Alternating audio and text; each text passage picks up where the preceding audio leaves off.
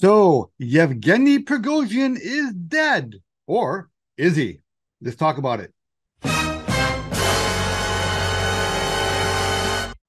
Okay, so Yevgeny Prigozhin. And yes, I practiced that name about a dozen times. I still probably got it wrong. But by all measures, this man was a monster. And he was a very effective tool of Vladimir Putin over the years. So a couple of days ago, apparently, the plane that he was on went down and crashed, and he was on it. Or was he? The crash happened just outside Moscow. The reason why I wonder whether he was really on that plane is that back in 2019, he was supposed to have been on a plane in the Congo that went down. So this isn't the first time that Yevgeny has died in a plane crash. So, of course, everyone is speculating, was this an actual accident or was it shot down? Because Yevgeny, I'm going to call him Yegi, okay? So Yegi apparently has a long list of enemies, and Putin is probably at the very, very top. Why? Because a few weeks ago, he launched a mutiny, and his forces were marching toward Moscow. But anyway, let's back up a little bit and just talk about who this guy was. Kind of an interesting backstory. So this guy started out by selling hot dogs in the streets. Then eventually, he bought shares in a large supermarket chain. And then eventually, he became a caterer to the Kremlin. This is how he meets Putin. And it's kind of an incredible story. So this guy was a caterer. The story goes that he had kind of a mouth on him, and Putin liked that in the guy. So Putin becomes friend with Prigozhin. So before too long, Putin asked Prigozhin to put together a special force called the Wagner Group. I would like to find out what the story is with that name, the Wagner Group. It doesn't sound very Russian. So if any of you know whether there's any special significance to that name, could you let me know in the comment section below? So the Wagner Group is responsible for all sorts of atrocities.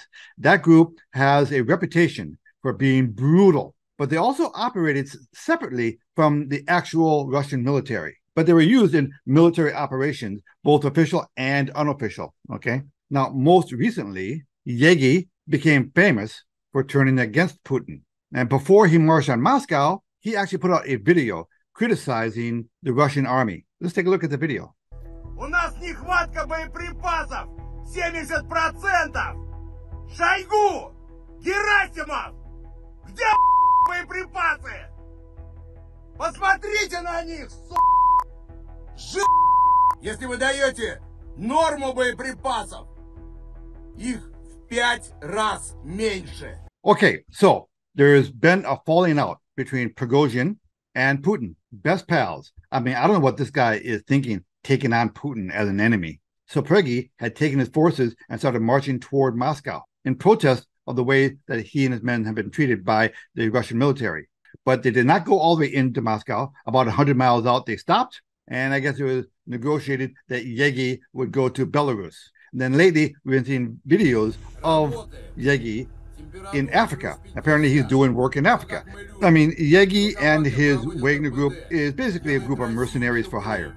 Now, when you have Putin as your number one enemy, I don't know why you get on a plane and head to Moscow. But what do I know?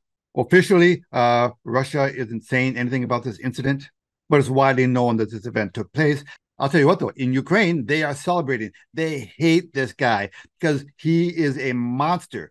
The stories of what he did to captured Ukrainian troops are unspeakable. I'm not going to mention them here, but he is well known in Ukraine as being.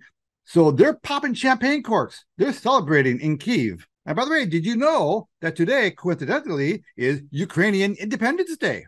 So let's see whether Russia lobs a few missiles into Kyiv today during the celebrations. So I wanted to bring this up to ask Rob what he thinks about how this will affect, the military effort in Ukraine, because the Wagner Group was intimately involved in a lot of the important battles, particularly Bakhmut, where they did particularly heinous things. So now that they've lost the Wagner Group, does this change the shape of the battlefield at all?